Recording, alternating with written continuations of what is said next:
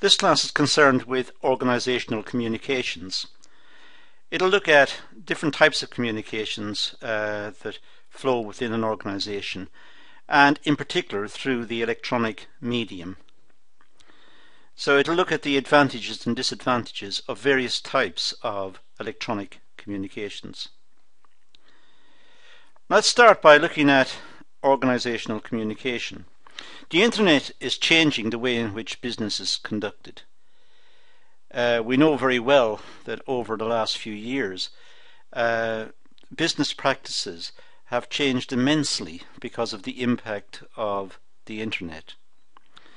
We know that businesses can seek information, can query databases, can place orders, can check product availability. They can do many business practices now online and do it very efficiently as a consequence of the development and the continuing development of the internet. Business skills and language is increasingly based around network processes and requirements. So the language we use in business, logging on and logging off, and databases and queries, and the language we're using in everyday business is broadly based on internet language. So the internet is pervasive. It not only facilitates speedy and accurate communications, but it also influences the way we think and the way we structure our thinking in business through the changes in language. There's an increasing use of databases, of electronic forms and web pages. Electronic forms are a good way of collecting information. They're very efficient and very fast. Databases are a way of holding information and enabling the user to interrogate the database, to find out relationships in data, relationships between one variable and the next. And of course web pages as the way in which information can be disseminated very, very fast within organizations through LANs, or can be projected to the outside world in the case of a business website. Business focus is shifting to electronic forms of communication and commerce itself. So it's moving. The way we think of business is moving from the more traditional paper-based businesses, the face-to-face type communications, to much more sophisticated electronic forms, which are seen as much more efficient and much more, some of the information stored on databases are seen as much more reliable. So there are many advantages, which we'll talk about later, in the context of using electronic communications. How the internet is changing organizational communications? Well, three ways the internet is influencing business practices. First of all, the new way. This is the new way. This is the way in which business has developed. It's difficult to describe it otherwise. There is an old way, the way in which it was done in the past, and there is the new way. And the new way is through electronic media, through web browsers and through databases and so on. And the new way is influencing the way we think about organizations, the way organizations are structured, the way the processes within organizations are linked.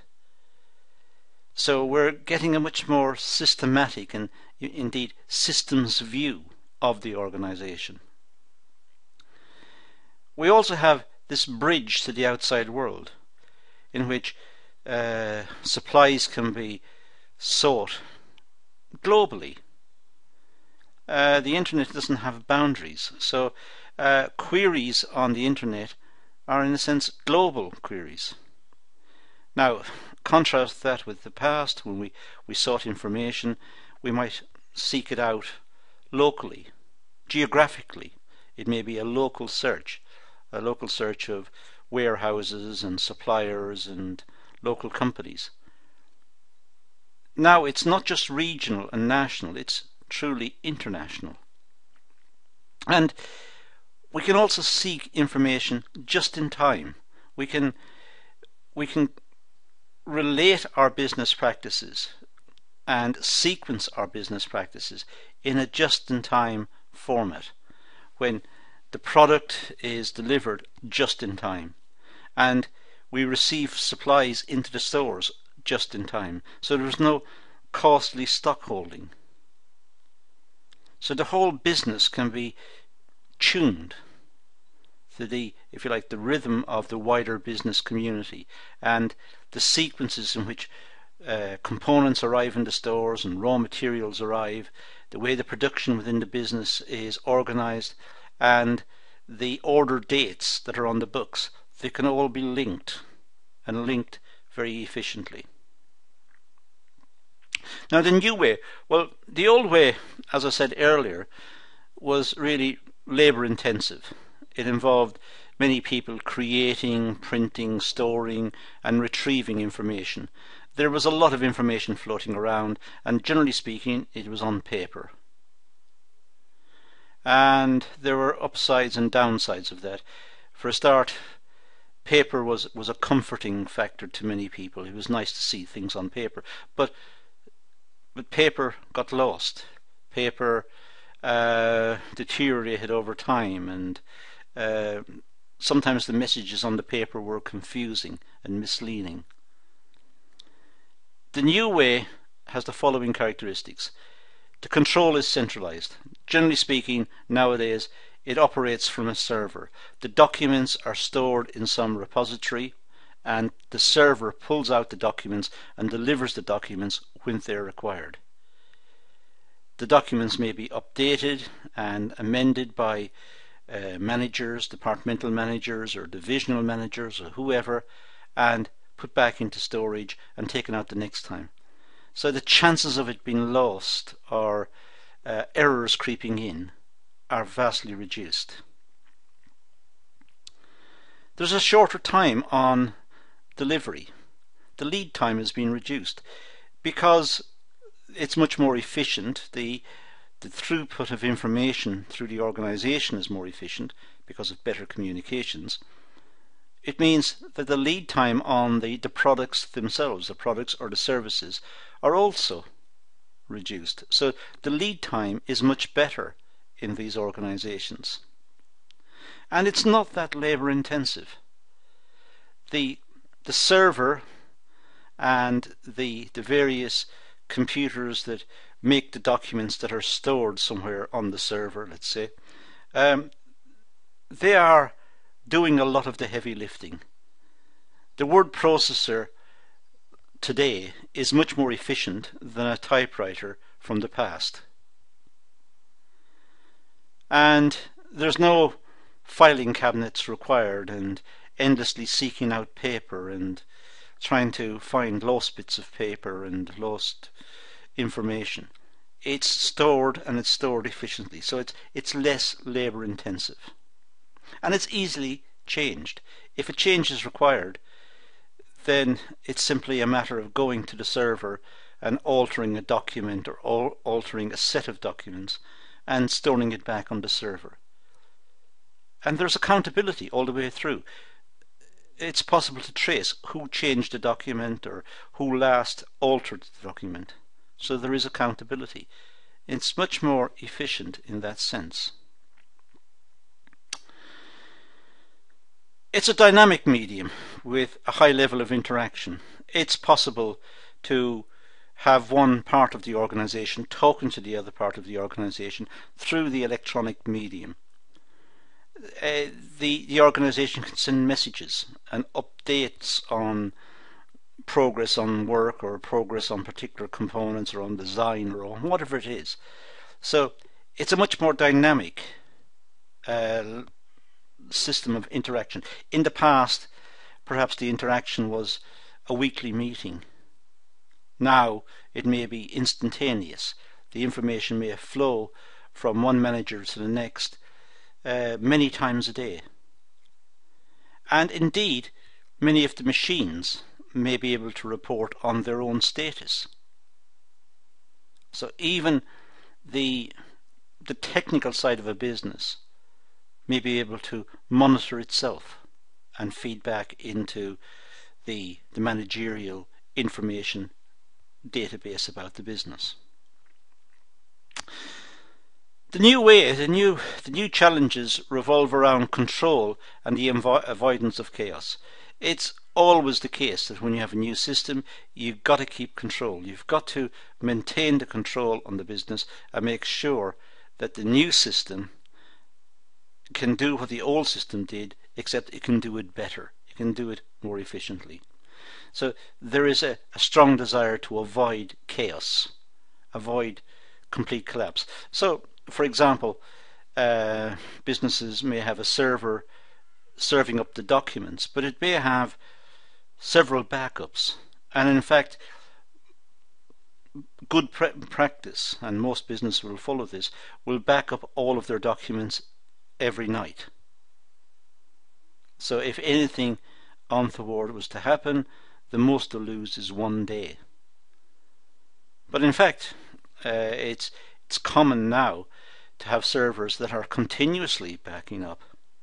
So it's not just backed up every night, it may be backed up continuously. Whenever a document is updated, a backup is saved on a separate machine, just in case. The business environment is becoming complex, and managers will have to exercise control if meaningful use is to be made of this resource. So it's important that the managers control the processes. It's also important that the managers are familiar with how the process works and are able to deal with any issues that arise as a consequence of this form of communications.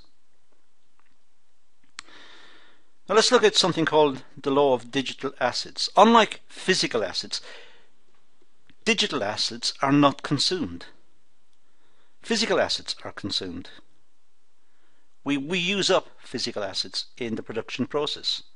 But digital assets, for example, documents, saved reports, these are not consumed. They may be accessed many times, and they're still there at the end. They're still in the same pristine form at the end. So digital assets may be used over and over and do not diminish. They are not used up in the process of that use. This means they may be used over and over again. The value may be created, it may be continuously recycling the digital assets. By recycling them, I mean once the digital assets have been developed, say for example production schedules or marketing plans or whatever it is, once they've been developed, they become a digital asset of the business. They don't get consumed by use. They are still stored on the server, but they may be amended, they may be altered, and the new version may be saved. So the old version has been integrated into a new version, and that will help to promote the business by efficiently updating existing documents. It's always the case that there will be some maintenance required. Servers wear out or servers break down. Servers are physical entities, they are machines. So it's important that there are backups. It's important that the business has built in a technology that will update itself, and that its absolutely key assets, the digital assets we're talking about, these are secure. They may be saved on another server somewhere else in the organization. They may be saved on several servers, just in case something happens. The business can go back and recall its information. So there's constant work on improving and repackaging digital assets. Business plans can be updated, meetings can be held, and the digital plan is updated. The plan is then available to everybody who was at the meeting. They may reflect upon it, make contributions, make suggestions, and the plan may be further updated later, and so on. So it's an efficient way of developing plans. It's an efficient way of controlling production flows. It's an efficient way of dealing with HRM issues and so on. Now, the internet at work, well, traditional businesses may be divided into large organizations that enjoy economies of scale and have large resources. Economies of scale means large businesses are able to exploit their size. They're able to make bulk buying and negotiate good terms from the banks because they are large businesses. And generally speaking, large businesses have large resources. So that's one form. The other form are small organizations. And the small organizations have an advantage as well because they can change very quickly. They can change from one line of production into another. They're able to restructure themselves very quickly. But essentially there are the two forms, large and small. Now the distinction between these is starting to break down because of the internet. Smaller companies can now tap into information that was previously unavailable. Smaller companies are able to get the information that in the past perhaps only large companies could find, or they had research departments, or they had specialist personnel who was constantly trying to find information and feed back information to the company to help them plan and so on. Now smaller companies can get access to high quality information, and they can do it by doing searches online. Sometimes they have to pay for access to particular databases, but it's still cheap. So the internet helps to solve the problem of distance and time that was previously a major problem for small businesses. Small businesses in the past could not spend a lot of time looking for information or doing market research or whatever. They didn't have the resources as well. Distance and time was against them, and resources. But now that may be changing because of the internet. It now may be possible to ask customers and potential customers about their feelings about the product by simply sending them an electronic form, asking them to complete a small amount of information. The response rate may not be very high, but they're getting something back. They're getting some feedback through the medium. And the internet is also changing the way we work. We have teleworking. People stay at home. Why sit in a traffic jam? Why set out for work 2 hours before you get there? And when you get there, you're tired, you're annoyed, you've been sitting in a car or on a bus for ages, you've been sitting on a train that broke down or whatever. So if it's possible to work from home, why not? And it also brings more people into the labour market, more skilled people. There are many people who have disabilities and who can't walk, maybe confined to a wheelchair, but they're intelligent people who are capable of making a good contribution. So teleworking, get them to work from home. So the internet brings new ways of working. We have video conferencing, and we have all sorts of processes that can almost simulate a face-to-face environment. So why not exploit that? It's a useful way to have people engaged in the business. Their time is valuable and their time is focused on the business. Just-in-time information. Well, just-in-time inventory control means attempting to match production with customer demand in such a way as to avoid the cost of maintaining an inventory. In an ideal just-in-time world, the stocks coming into the stores will be booked out of the stores almost immediately and used in production. That's the ideal. So there's nothing in the store. The lorries arrive making deliveries, and the raw materials or components or whatever is delivered is used immediately. But to synchronize that requires a considerable amount of effort, a considerable amount of detailed planning.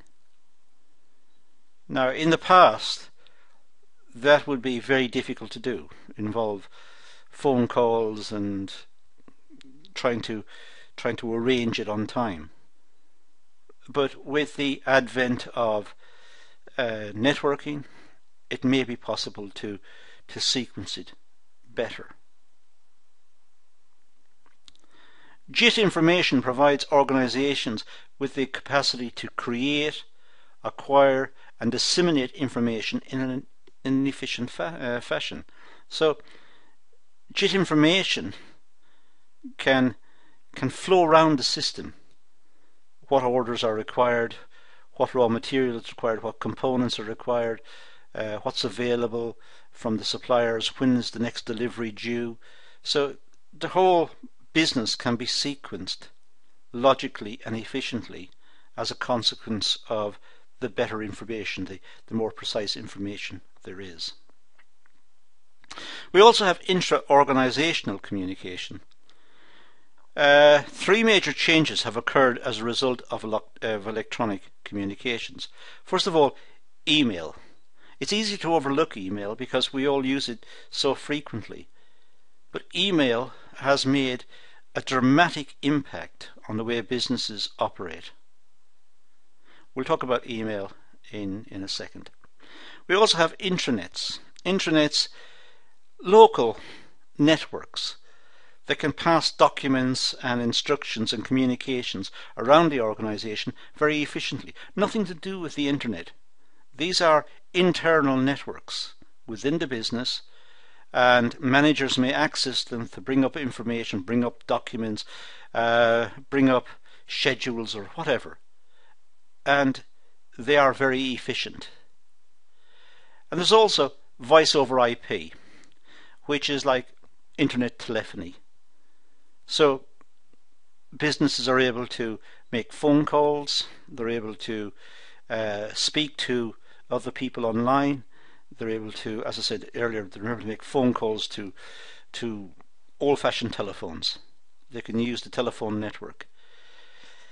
The communications facilities that are offered through electronic means are incredibly good and getting better all the time, and which will again foster efficiency and promote efficiency within the business.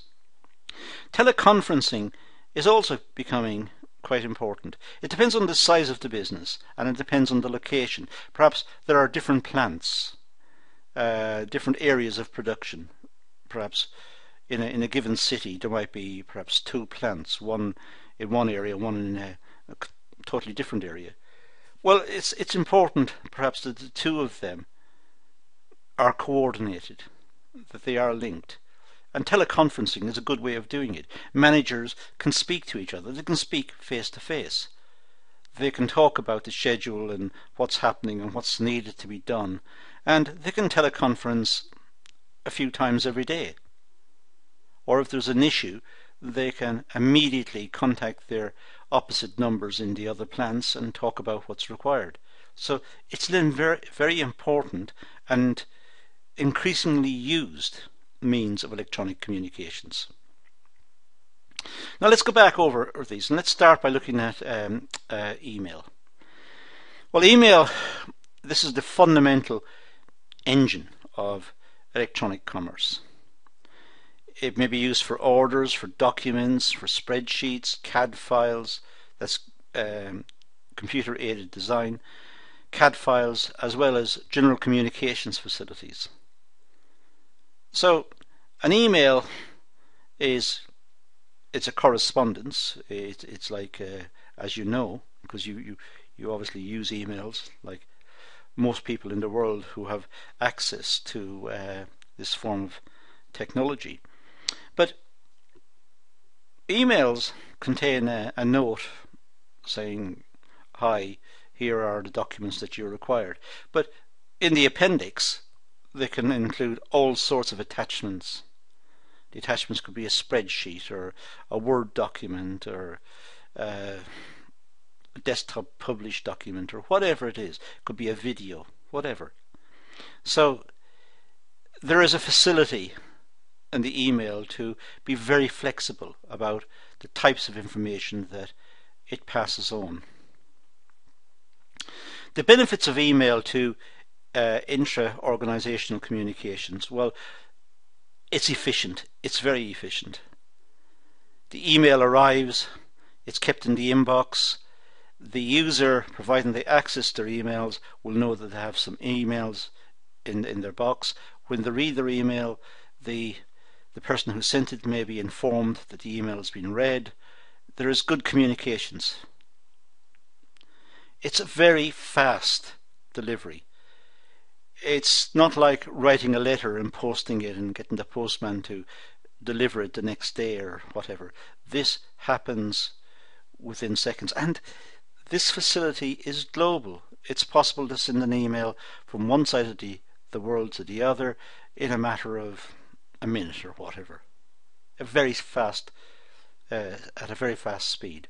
So it's very efficient and very speedy. And there's accountability. The person sending it knows who it's going to, knows when the person's read it. If there's no response, a follow-up email can be sent. It may be that the person who sent it hasn't accessed their emails because they were ill or on holiday or whatever. But there's accountability. The email has been sent, and there's evidence that the email has been sent.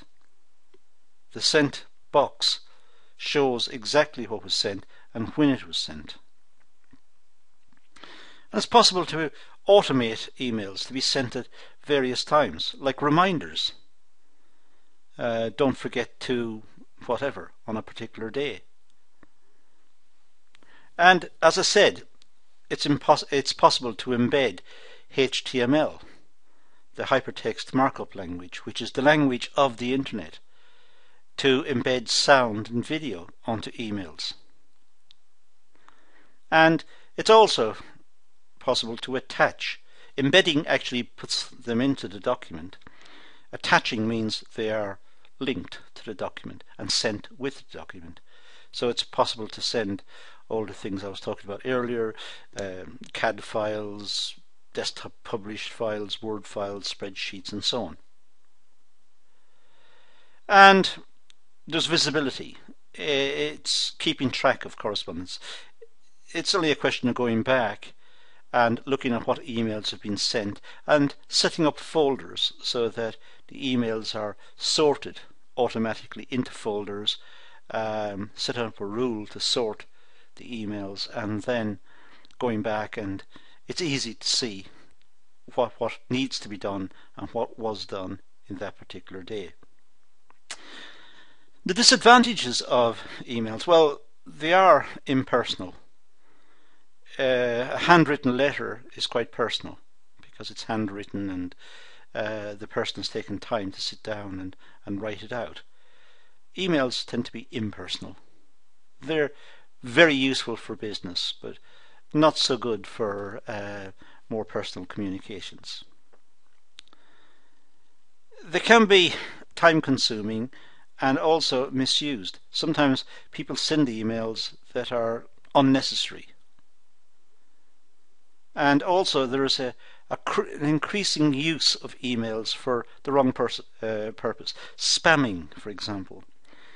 Just generally sending out emails to many people asking them to buy a product or press on a link or whatever. They may be used to send viruses. So they can be misused. So there is a danger with emails, and it's important when using emails that there is a good antivirus program established on the machine to check that the email is safe. But it can be misused in terms of time consuming and just spam sent for the wrong reason. So spamming is an issue.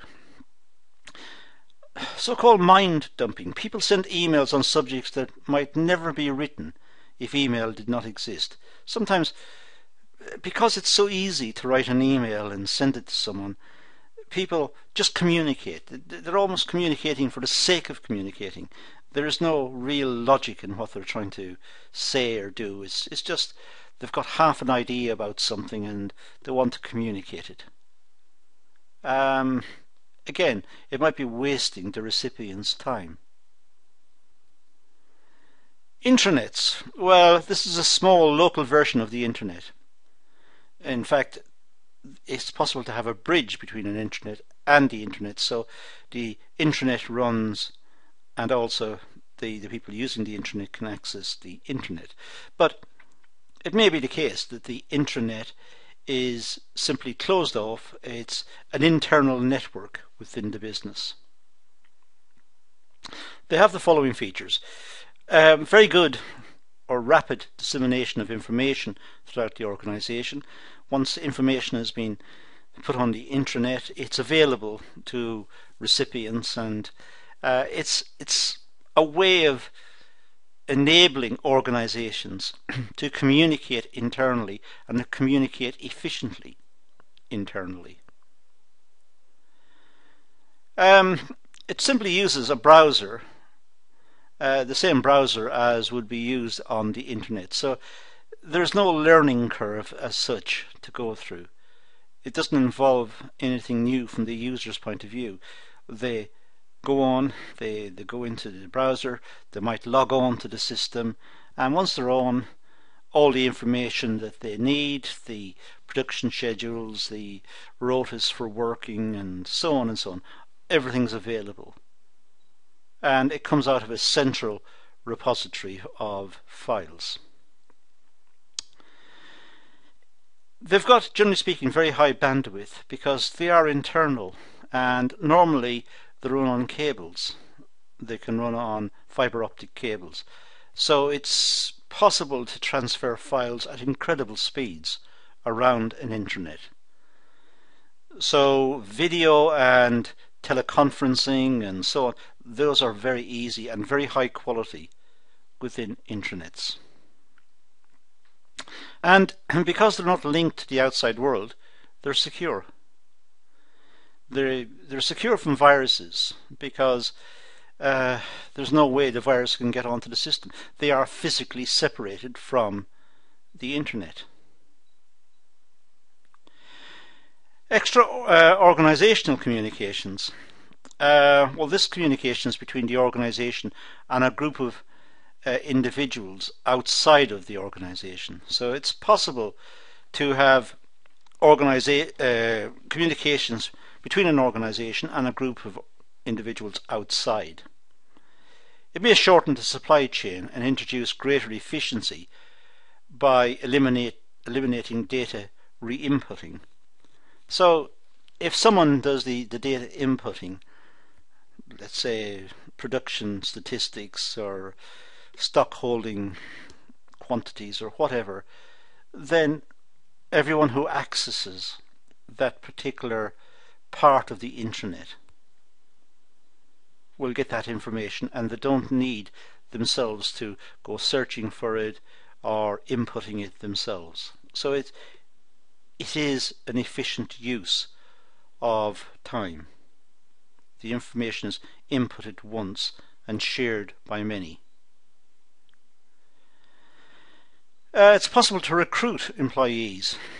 The search process that organizations go through, I should say, to find the right people to work, this is greatly facilitated by use of these type of networks. It may be that the jobs are advertised internally within the organization, and personnel from within the organization are invited to apply for promotion or for a change of work or whatever.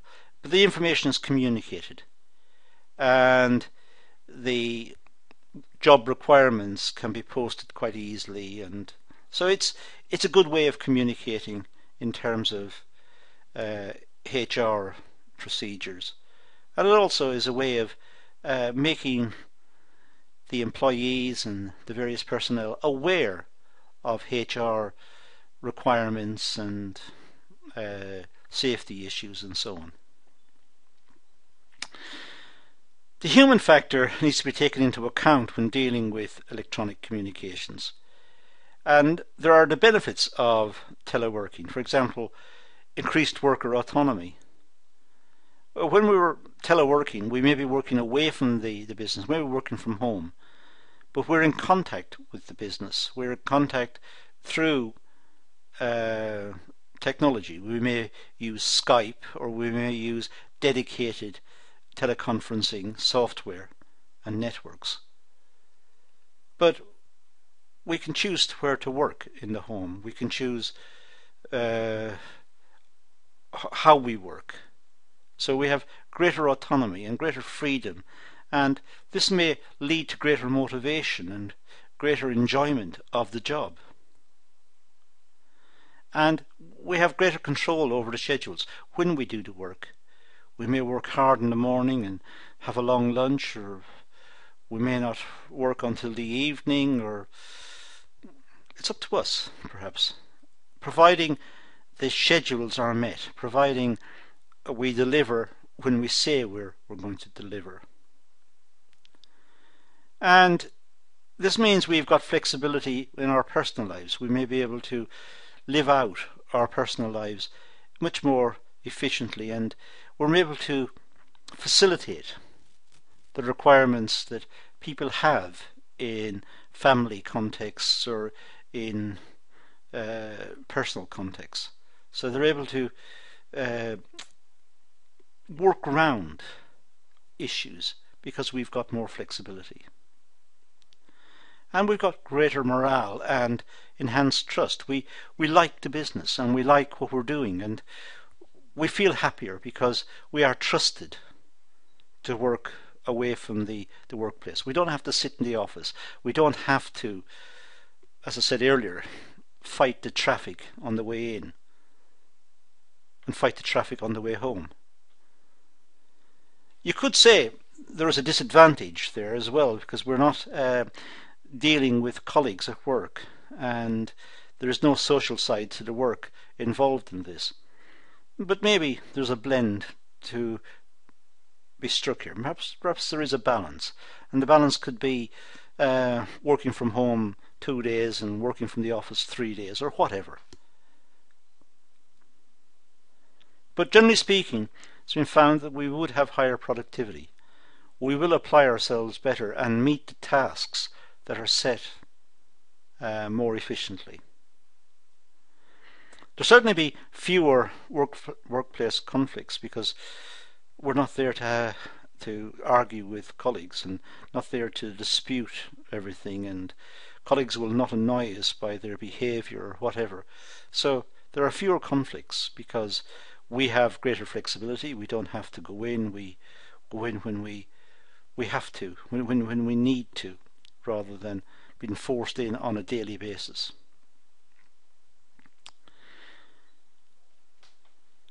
So the human factor needs to be taken into account when we deal with electronic communications, and there are problems with it, as I've been suggesting earlier. There's decreased opportunity for development and promotion. Because we're not so visible in the office, it may be we get passed over for promotion, or we get passed over for interesting jobs and tasks, because we're simply not visible. We're not seen. We're away from the office. We're not communicating face to face, and there's no interaction with our superiors or with the managers or whoever. So it may be the case that we get passed over. It could be that there's an increased conflict between home and work. I said earlier that there should be less. Well, in some cases it could be more, because sometimes if the pressure from work is considerable and we have to spend a lot of time working on particular tasks, then perhaps the people at home, the other members of the family, may not be so sympathetic. They may not understand exactly what's happening, and don't understand why the person spending all this time in front of a laptop or working all the time, or appears to be working all the time, and not contributing towards family life. So there may be increased conflict between home and work. There's certainly less face-to-face contacts. Working from home means that people are separated out from their work colleagues, from the managers and so on. So there's less face-to-face, and they may become estranged. It may be that the people working from home get left out of social functions related to work, or are not in on current discussions about certain ideas, or they're not kept up to date with what's happening. So it's important to have face-to-face contacts for that reason. There could be reduced job security. It may be because the people are not seen. Then the senior management think they're not that important. They're not seen. They're not seen working. There's no contact with them, so they're not considered to be that important. That job is not important, which may not be the case. It may be a very important task that the people are working on. It's just that the senior management don't see the person doing it, and therefore don't consider it to be high priority. Possible. There's also the case where it simply leads to social isolation. People working from home become isolated. They can become cut off from the office, from the social side of working. They don't talk to their colleagues. They don't integrate with their colleagues. They're not involved a lot with their colleagues or with the management. They're seen as peripheral almost, and they become isolated. There's no way of controlling the hours of work, so it's very difficult to say what is the right amount. When the work goes through to the home, it may be too much. If the same work came through to the office and the people were working 9 to 5, at 5 o'clock they finish. They might have to take work home sometimes to complete it, but management will be aware of the volume of the work. Because they're working from home, there may be increased workload. Resolving the human problem in electronic business requires an appropriate HRM, human resource management policy. It's crucial to employ people with appropriate internet skills. The use of internet technology is almost essential in today's world, and it's important for employees who wish to succeed in business to be familiar with the terminology of the internet and the processes, and be confident in the use of this particular technology.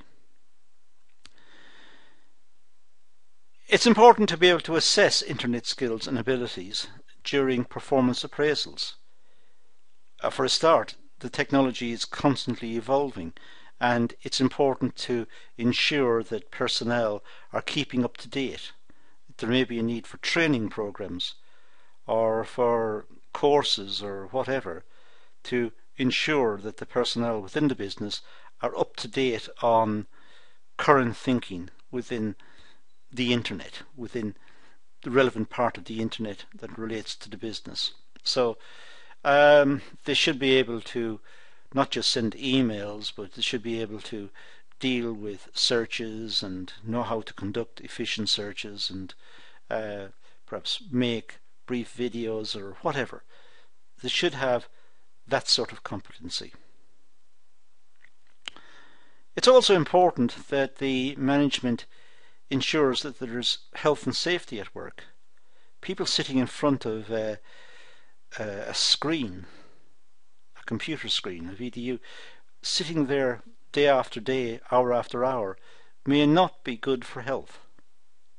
So it's important that the human resource people ensure that there is a good, healthy working environment, and that there is a balance between what is required from workers working online and their requirements to walk around, get some exercise, break up what they're doing, break up the day with different tasks. There should be policies on the misuse of the internet. Not just access to sites that are inappropriate in the context of the business, or just generally inappropriate, but also not using the internet to access personal accounts and social networking for long periods of time, and sorting out their photos when they should be actually doing some work. So it's necessary to ensure that there's no misuse of the facility. So these are some of the ideas that we need to consider when we talk about electronic communications. And that's all I'm going to deal with in this session, so I'm going to leave it at that and say thank you for watching.